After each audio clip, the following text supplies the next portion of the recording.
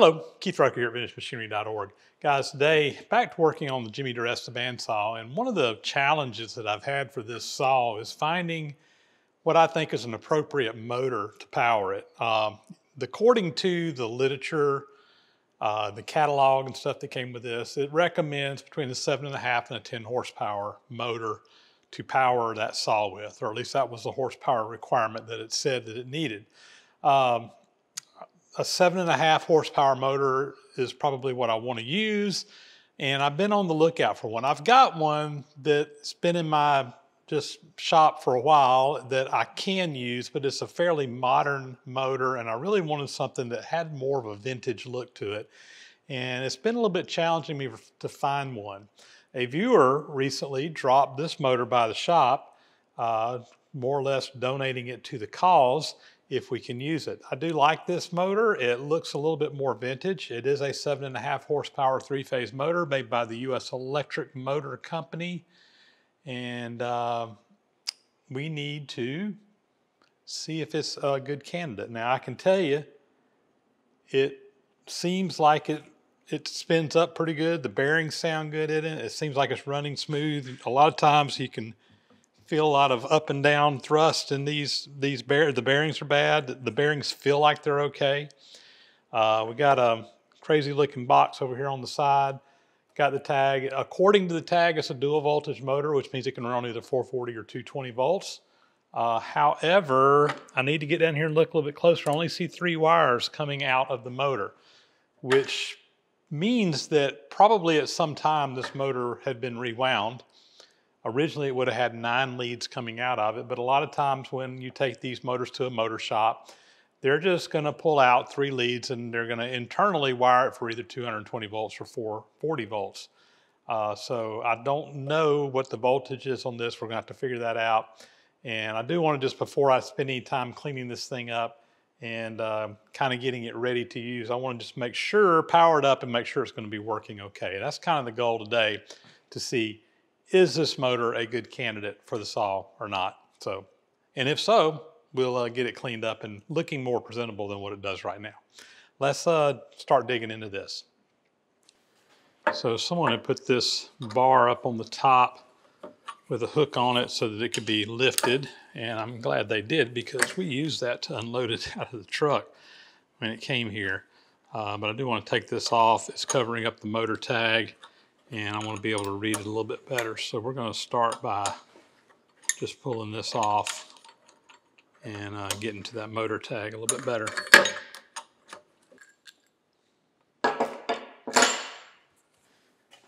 This electrical box on here is obviously not original to the motor. That was added on by somebody at some time, but I want to pull it off and I can get to these wires a little bit better. And if it's a suitable motor to use, we'll probably replace this motor cover as well. I'm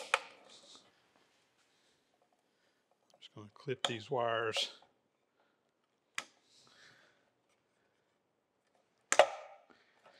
And there's, it's like 4 bolts holding this cover on.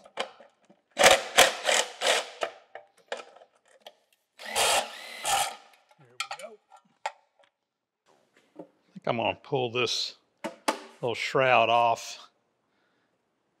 You can see there's a tag right here that shows the wiring diagram for the high voltage, low voltage. I can't hardly read it, but I can tell that's what it is. It shows the 9 wires and how to tie them together, which is standard on these motors. So that tells me this was originally supposed to have 9 leads coming out of it. There's only 3. So again, probably rewound unless there's 9 up underneath this. Let me see if I can pull this off and see what's going on in there a little bit better.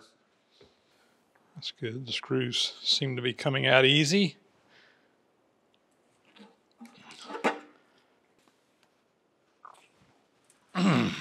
My word.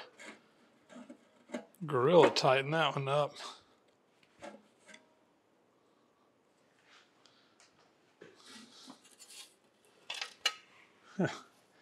My guess is, with the cotton in there, is that this motor was probably in a cotton gin somewhere at some time. And That's a cotton seed, so telltale signs. Probably came out of a cotton gin. And with this motor having come out of a cotton gin, assuming that that assumption is right, I can probably also assume that this is going to be wired for 440 volts. So let's see if we can confirm that before we go any further. So guys, I have very temporarily and very just quickly wired in a plug into this. What I'm going to do is I'm going to plug it in. We're going to see if the motor spins up, and I'm going to check the RPMs on the spindle and see what it's reading. That should tell me whether it's on what the voltage is based on that compared to what's on the tag. So see if we get any sparks here, guys. It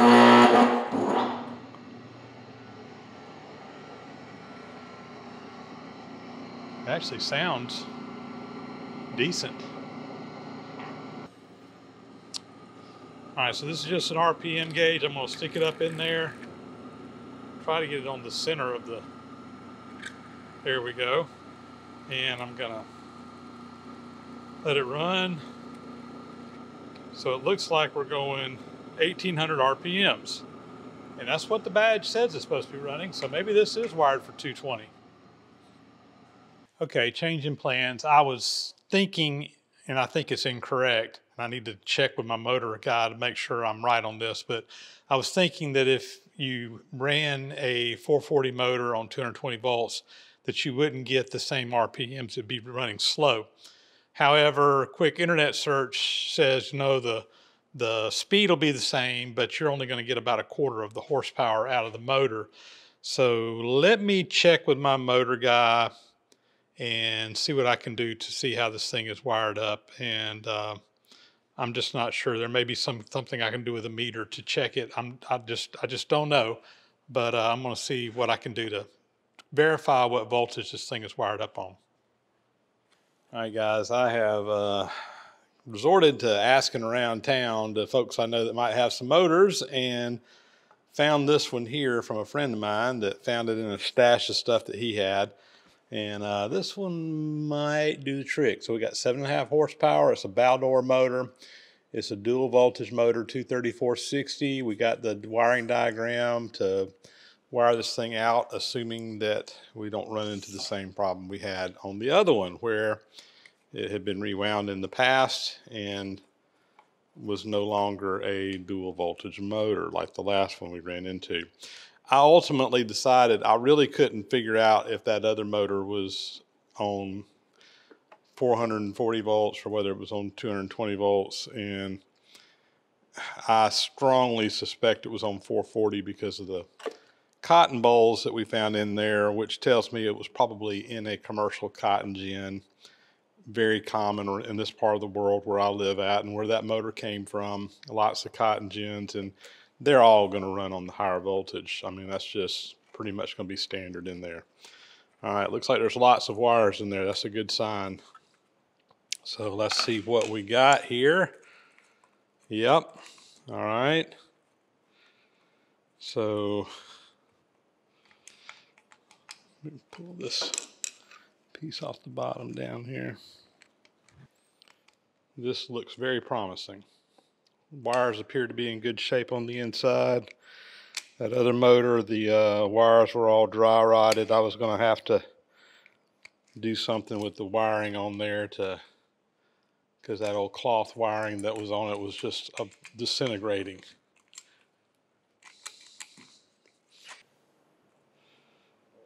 Interesting. So they had everything wired up, but they didn't have it grounded. The ground wire just went up there and was cut off. All right. And based on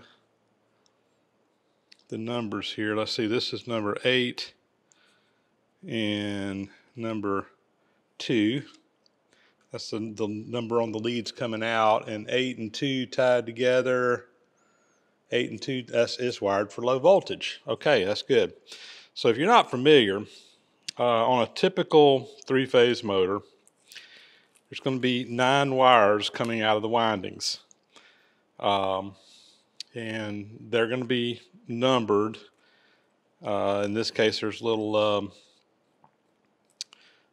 tags here. This is wire number 1 and 7. And there's a wiring diagram on the chart over here that tells you for low voltage and high voltage. And again, 1 and 7 tied together, that's wired for low voltage. And so in this case, 430 volts is what the tag says. So 420, 430, 440, depending on what your voltage is, it'll work on any of them. A lot of it depends on when the motor was made and what the standard voltage was at that time. It has changed over the years. It used to be 220, 440, and then they changed it to 230, 460, and now most of it is 220, 480, if I remember right. All right, so 9 wires wired for low voltage. I'm going to wire these up real quick into my little hot wire that I had in here, and we're going to test this motor and just make sure that it spins up and runs. But this looks real promising. And I'm just going to plug it in.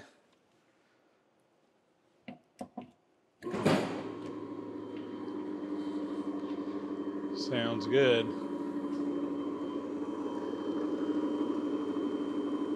All right, all looks good here. Let me check this motor is supposed to be running at 1725 RPMs. I'm going to check that real quick. I'm just going to check the RPMs on this motor. This is just a little tachometer. This one is pretty slick. It has a stopwatch built into it, so you just read it directly. It's got a little rubber piece. I'm going to put it up on the center of that shaft, and I push the button here, and you start looking. I got a clock down here, so it ran around the whole time. That was 1,000 RPMs. Came around to 1862. So this is running 1,862 RPMs.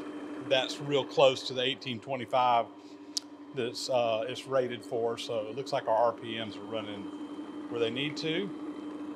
The bearings actually sound pretty good on this motor.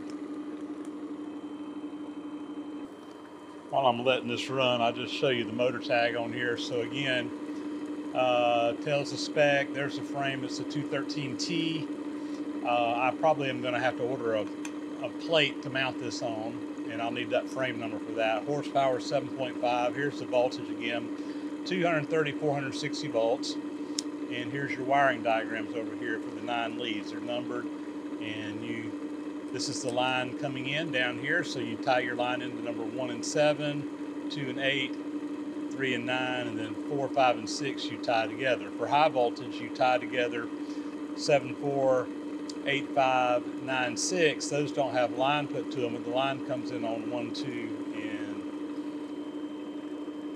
or 1, 2, and 3. Yeah, 1, 2, and 3 down there. Anyway, shows our amps here, and where I can read that.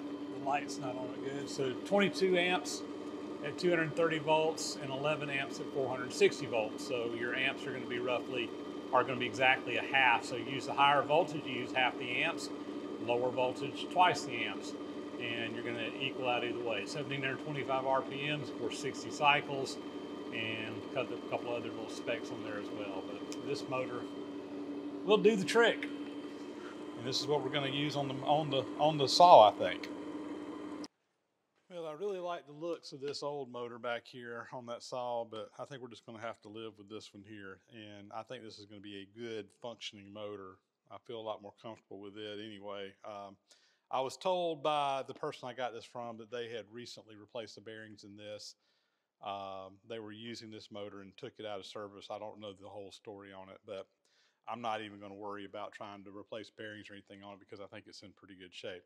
I do want to kind of get it cleaned up and get a new fresh paint coat on it just so it doesn't look so rough. So I'm just going to take my wire wheel on the angle grinder here. We're going to go in here and knock any rust off, get as much of the old paint off as we can, and shoot it with some paint. So we'll just come in here and do that real quick. I'm going to try to stay off that tag. Got it wire wheeled pretty good here.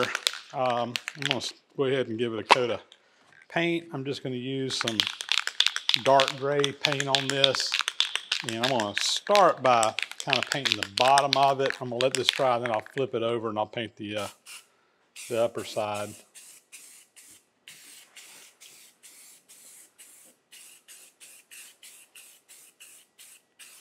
Oh yeah, that's going to look good.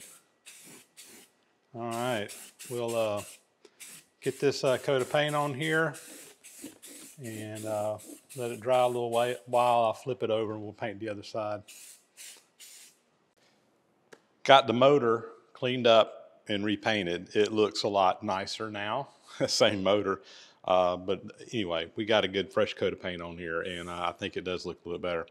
I think next what we want to do is I'm going to get this thing mounted on the base that I got for it. I got a movable base to tighten belts up with, and we're going to work on getting the pulley mounted on this as well. So let's go ahead and get started on that. I'm going to move this out of the way at the moment. Ah, it's heavy. So this is the plate that we're going to mount the motor to. Go ahead and take all these nuts off. This is what the motor mounts on. This motor base is made for that specific size motor, frame motor. If you look on the motor tag, it tells what the frame size is. The frame size will kind of tell you what the hole spacing is, and you can order these little adjustable plates from places like McMaster-Carr, which is where I got this one from. Industrial supply house that fits that motor.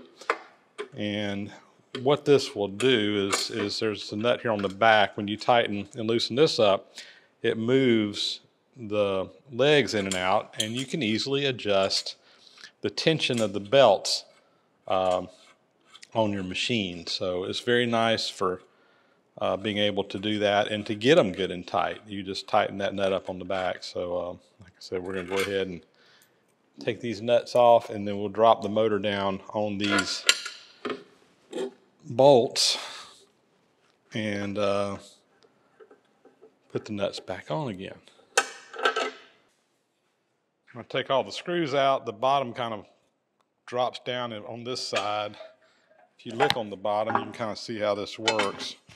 I'm just going to take a 2x4 and put up underneath this temporarily, just to kind of hold that in place while I put the motor on. So let me go grab the motor, we'll drop it back on there and get this thing put back together. Let me get the bolts back, our nuts back on there now.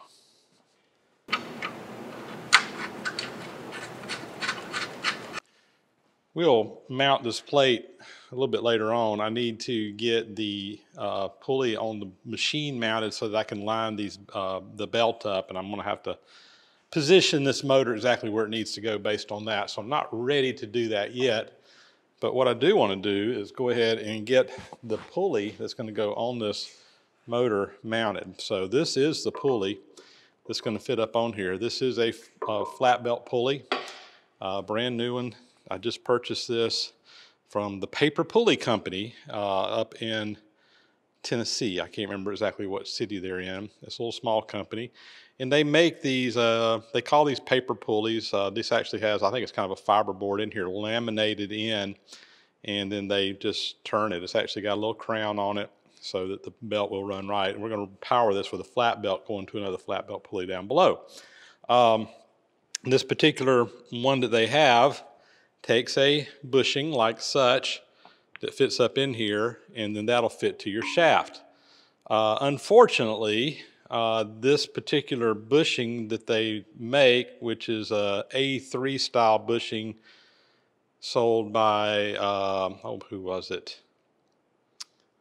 Browning. Yeah, Browning makes these bushings. Unfortunately, I think that they're kind of obsolete now. I don't think they make this bushing anymore. Unfortunately, I was able to find a new old stock one on eBay, but it's the wrong bore on the inside. This needs to be 1 3/8. I think this is 1 inch. I'll have to measure it, but we're going to have to go bore this out to the proper size to fit up on this shaft to adapt from this shaft to the hole that's in the pulley. So we're going to go over to the lathe and get set up and start working on that. So let's go bore this hub out. I've got the bushing over here in the lathe, and this is a 1-inch bore, and I did confirm I need to go to 1-inch 375, which is 1 3/8. And we're just going to use a boring bar and go up through there. That'll go clear all the way in and bore it out to the right size. So let's fire up the lathe and get her done here. Speed that up.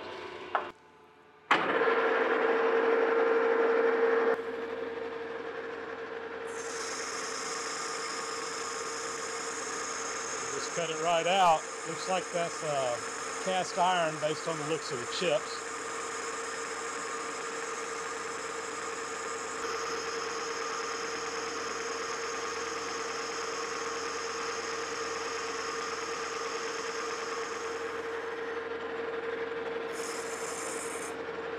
All right.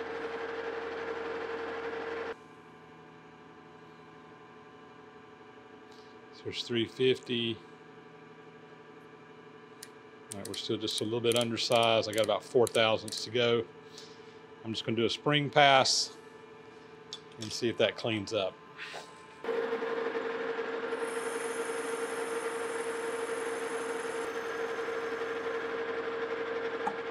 Let's see where we're at now. So we are at, all right, so we're just a tad over, about a thou over. That should give us a nice slip fit up on there. I think that'll work out just fine.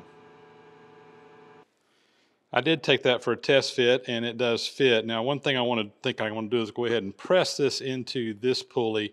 I need to broach a key to go up on that motor shaft, but this key that keys into this pulley, we've kind of bored into it. So I think just to kind of keep things from moving around and holding it in place, I'm gonna go ahead and press this in place, and we'll broach it in the pulley. So we're just over here at the arbor press, and it should just press right in.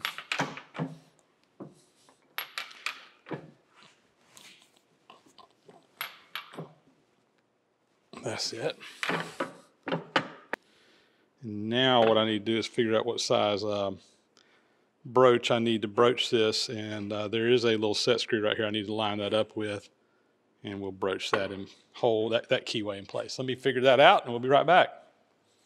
So I need a 5/16 inch keyway in there. I've got a broach bushing here that fits in this 1 3/8 hole. And again, I'm lining it up on that set screw in the front so that we can tighten that key up. Get it lined up just right. And this is a 5/16 inch broach. We'll get that lined up. And we'll go ahead and put some oil on this. This is just some cutting oil. And this will push through that hole and broach that out to the right size.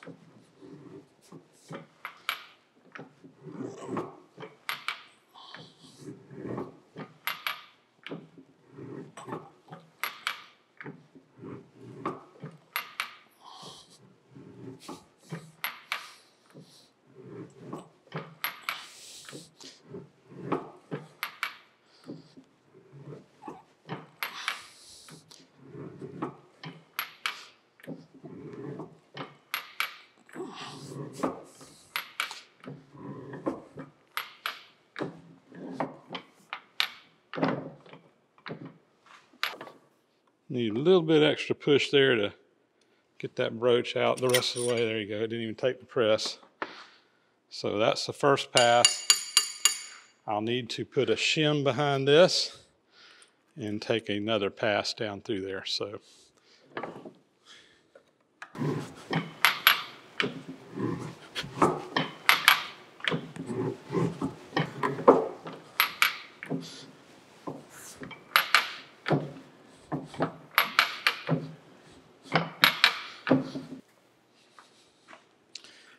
we'll put a second shim in there.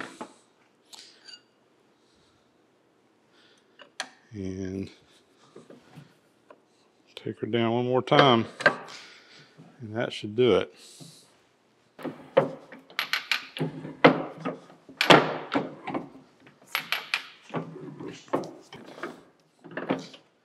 That should get it. We'll go see if we can get this installed now. Let me get all this parts out of here. We'll get these cleaned up, put back up, and try her out. And I got a key here.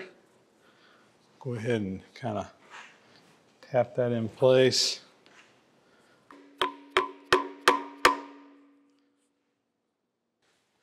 Pulley. And I'm gonna have to tap it on, I think.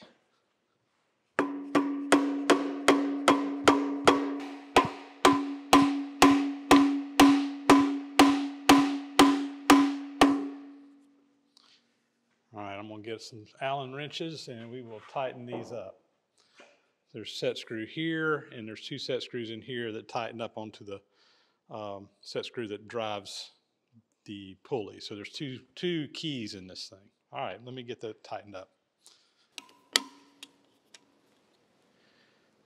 Tighten up these 2 first.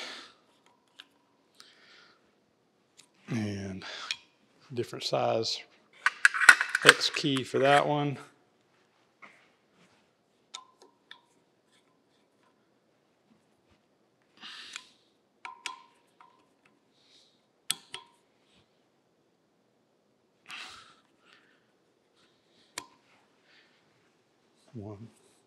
One pulley installed, and it appears to be just looking at it running pretty true. Got a little run out on the end, but that doesn't matter. There's not a belt there. I'm looking at the surface here. So anyway, looks good. I think we got her. Well, guys, there you go. I think we got the motor pretty much ready here. I found a motor. Again, it's not the motor I was really looking for. I was wanting something a little bit more antique looking, old looking, but this is an older motor and I think it'll be fine. We got it set up with the right pulley now.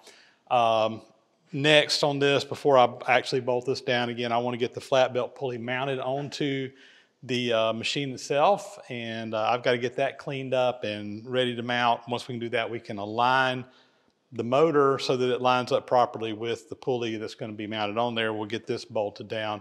And I've also got to do the wiring, put in a motor starter, put in a switch to turn it on and off, get it all wired up, and that'll be coming up here shortly as well. Once we do that, I think we're getting really, really close here. I've still got quite a few things to do to this, but we are getting it to the point where we can actually power this thing up and try it out. So I'm really happy. One little comment that came up recently, and I thought I'd clarify real quickly. I've been calling this a Jimmy Diresta Bandsaw because I'm restoring this for my friend Jimmy Diresta, a fellow YouTuber up in the New York area that is actually purchased this saw, and I'm restoring it for him.